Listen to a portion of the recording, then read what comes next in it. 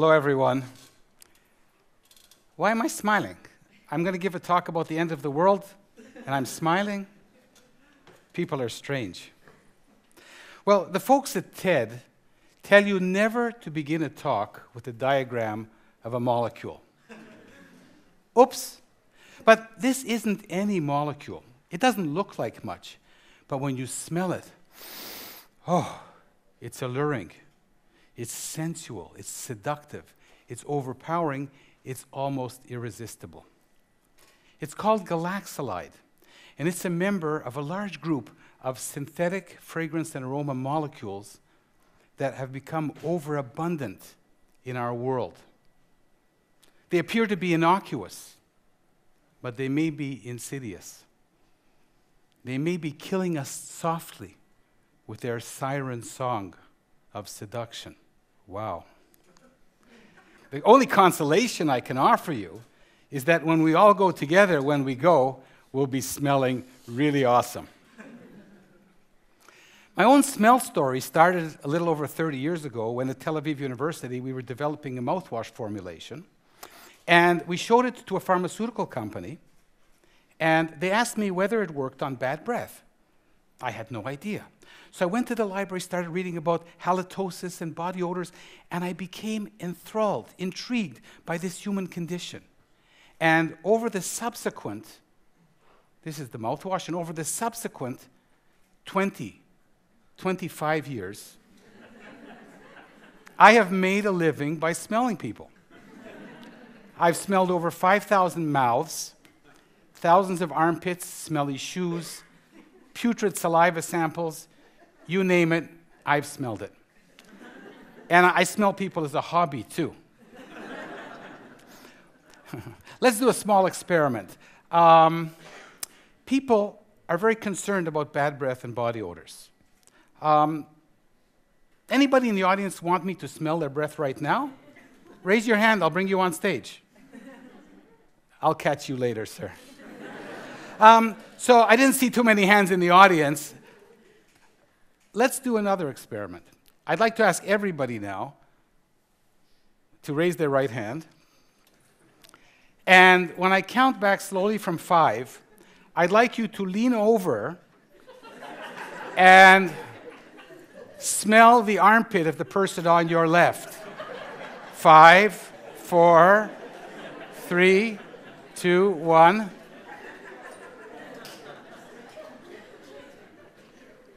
It works with married people. Yes, I know that.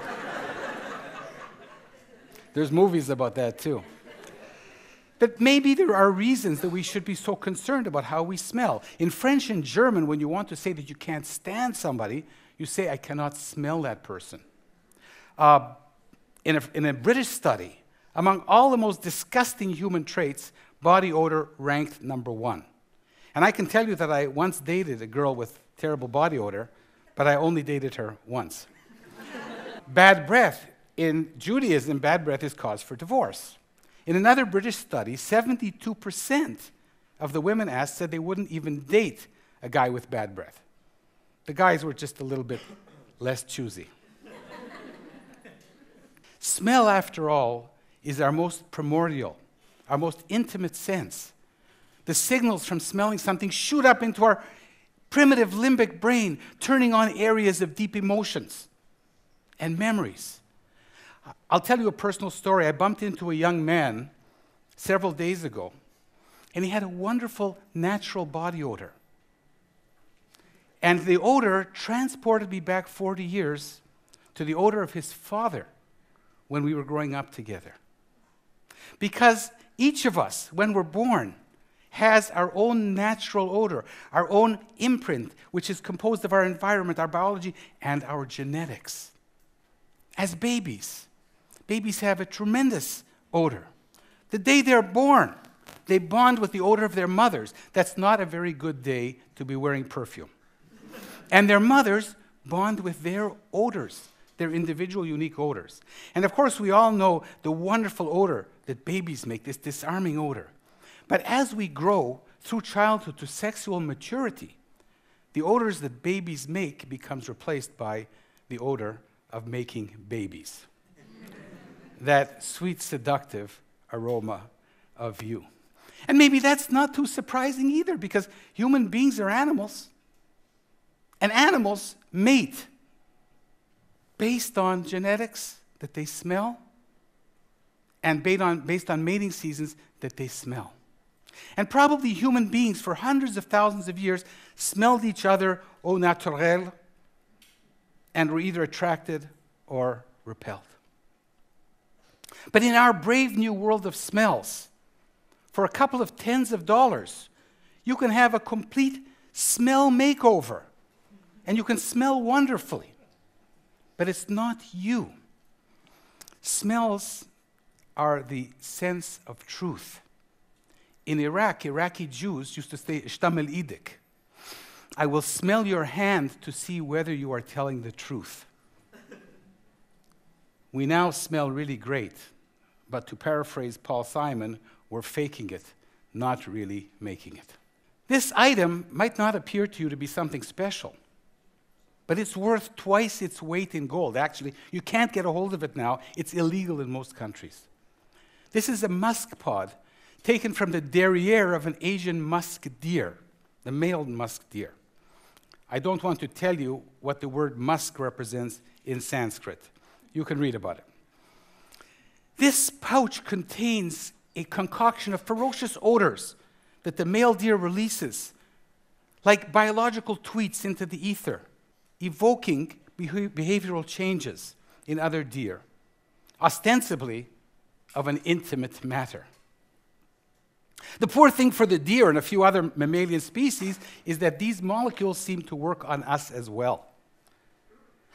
So for thousands of years, and I say that because musk is written up in the Jewish Talmud, and that's an old Talmud, we have been hunting this poor musk deer almost to extinction to obtain this organ, and putting just a little bit into our top perfumes.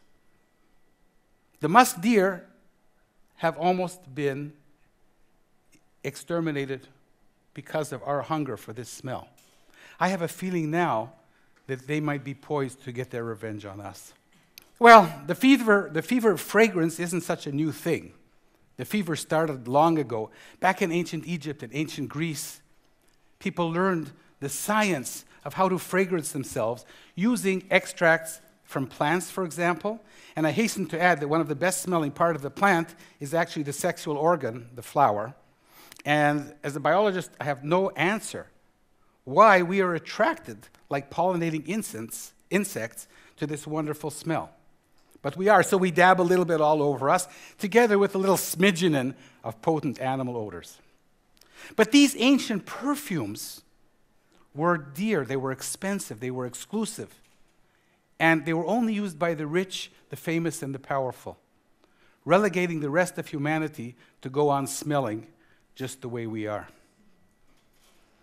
But that changed completely in the 19th century, when very clever chemists began to understand the nature of the molecules that cause the odors. And then they began to synthesize them in their laboratories and then in their factories, starting with the odor of vanilla, and then fruits, and flowers, and nuts. And in 1888, an enterprising scientist named Bauer, who was working on TNT and explosives, came upon a nitromusk compound. Quite by accident, he just smelled it.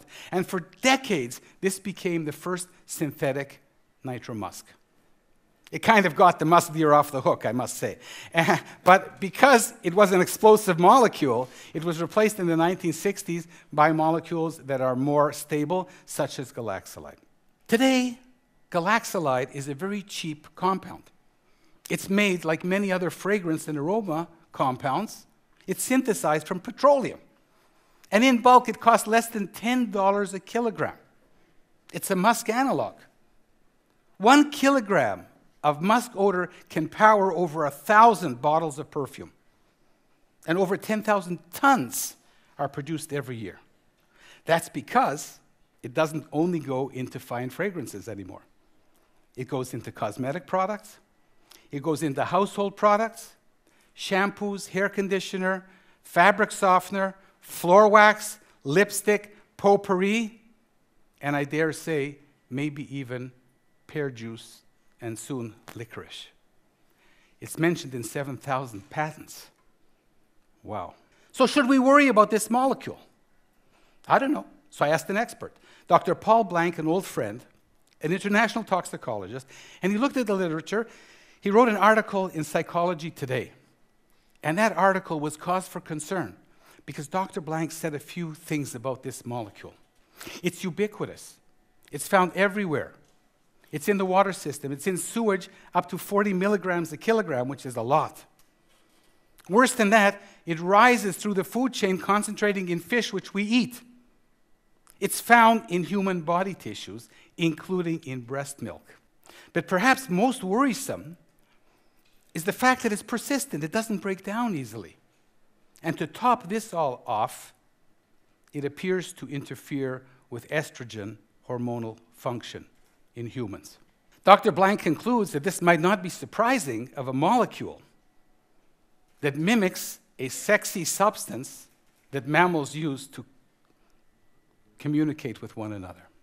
So, is it dangerous or not? We still don't know. But what is clear is that every year, this compound is going to continue to build up at higher concentrations in the environment and in our body. And someday, ages hence, we might regret that we did not pay more attention to it. Well, what can we do in the meantime? We can stop putting on so many scented products. We can use a lot less fragrance sprayed on our clothes rather than on our skin because it's absorbed. And we can hope that I'm wrong. I may be. In 1920, Coco Chanel sampled for the first time her signature perfume, Chanel No. 5, which contained a combo of synthetic nitromusk and animal musk. In the same year, the very same year, Robert Frost wrote his epic poem about the end of the world, which starts something like this. Some say the world will end in fire. Some say in ice. From what I've tasted of desire, I hold with those who favor fire. And so do I, the fire of desire. But hey, it might not be so bad after all. So why not just turn out the lights and come to bed, my dear? Thank you.